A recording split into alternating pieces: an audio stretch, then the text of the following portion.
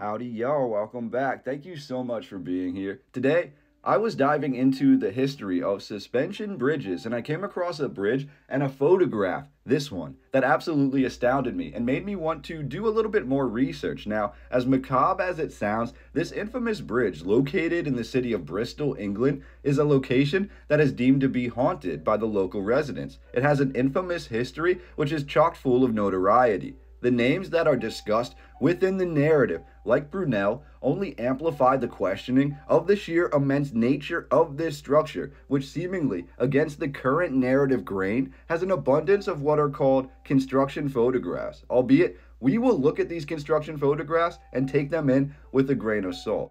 I find the Clifton Suspension Bridge to be so fascinating because we're told this was built at the beginning of the industrial age, at least the first parts of the bridge, the base of the bridge, meaning that most of what we see was built using horses and carts and hand tools and manpower. When we look at the first images, what we see is fine masonry and brickwork, honestly what appears to be nearly flawless construction. This architecture, which when it was first photographed during this construction, quote unquote, already appears aged and weathered. It's significantly formed into the rock it is built upon, even at the time of the first photographs, as if the two had had much time together to adhere to each other and create a new form, a new shape, where we can hardly tell where the natural formation ends and the man-made construction begins. But there lies a question. How would this be possible if the construction we're looking at in the earliest photographs is only 10 to maybe 15 years old?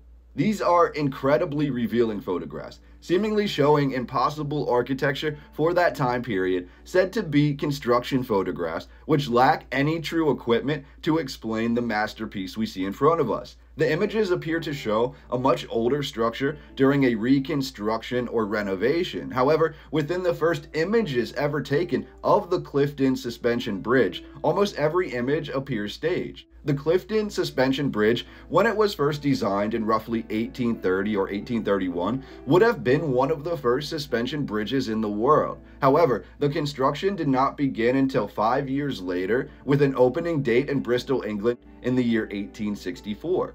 The bridge is situated high over the River Avon, but was not the first epic bridge to cross that river in Bristol.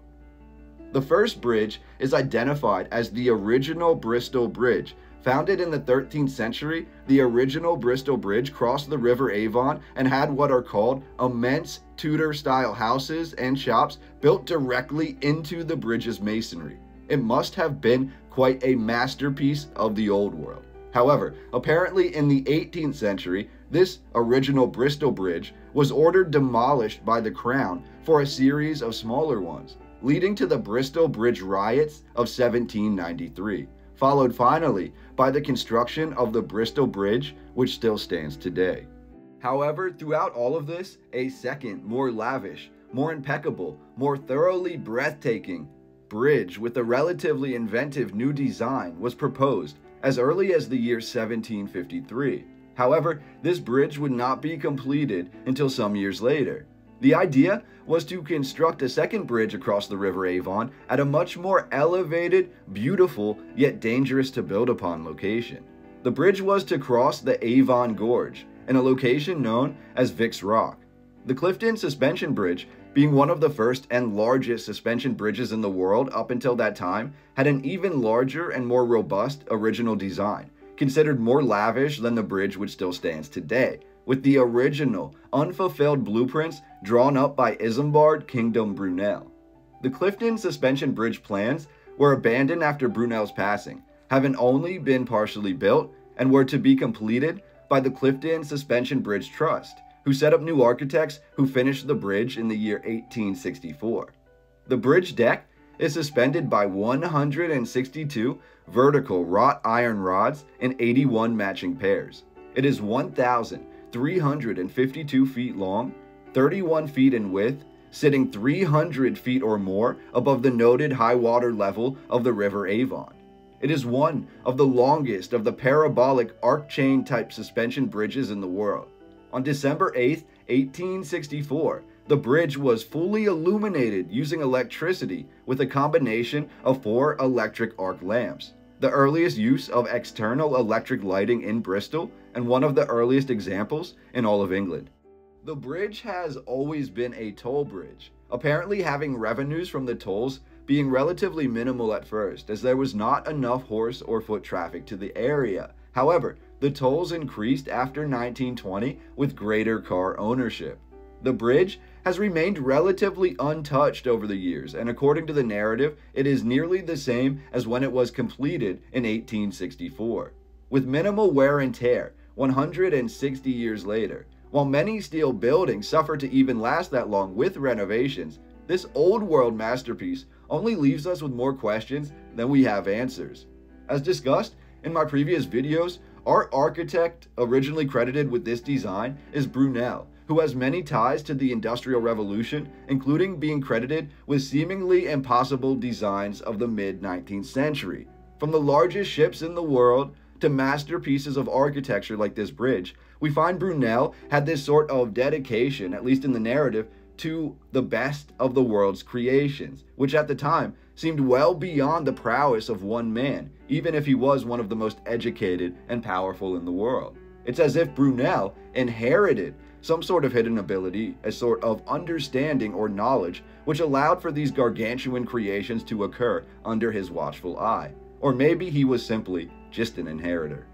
The masonry of the immense Clifton Suspension Bridge, tucked precariously into the mountainside over the River Avon, seamless as it may be, also appears significantly older than we are led to believe it is at the time of the first photographs in the 1850s and 1860s. What we see should be no older than roughly a decade in the construction photographs, yet to me it appears well older and more aged than that. To imagine the primitive machines, horses and carts with early industrial technology, which somehow manufactured this incredible piece of architecture, I wonder whom was being utilized to ascend these suspension beams. How did they pull them together? What sort of equipment was being used for this massive structure to truly take shape? Because even in the construction photographs that we have and we have looked at today, all we see are materials with a handful of workers at most. We see no machines, we see no horses, we see no evidence that this massive base of the structure on either side of the Avon Gorge has been constructed recently or by the people in these photographs. To me, it appears that this location is weathered, aged beyond the reports we've been given. It appears as a residual evidence, seemingly from a time long ago, but the brunt of this construction was said to take place in the late 1830s and the early 1840s. So why, when we look at images from the 1840s and the 1850s, as we did throughout this video, does this new construction look so old? To cross over the River Avon, it's a stunning thought, and this collection of the oldest photographs honestly leaves me feeling like what we're looking at has a value beyond the current narrative's understanding. I feel a sort of significance, maybe dating back to Vic's Rock or earlier, and it's mirrored by the first photographers in England who felt it imperative to photograph this feat of industrial age engineering, the Clifton Suspension Bridge. So I'd love to hear your thoughts in the comment section down below in regards to this bridge. This is a true old world masterpiece in my opinion, with architecture that leaves us with more questions than answers. Have any of you ever visited the Clifton Suspension Bridge? If so, let me know down below, and I can't wait to hear your comments and talk to you on the next video. Before I chime out, I also wanted to say, if you enjoy these videos about the old world, about architecture of our past, about images from pre-1900, then I have a lot of other work you may enjoy. I have hundreds of other videos with thousands of photographs from different sites all around the world where we look at the oldest known photographs of those locations. So if you're not already, please consider subscribing to my channel. We are almost at 100,000 subscribers, and I couldn't be more grateful for every single one of you. I can't wait to hear from you in the comments down below, and I look forward to what we will do together in the future.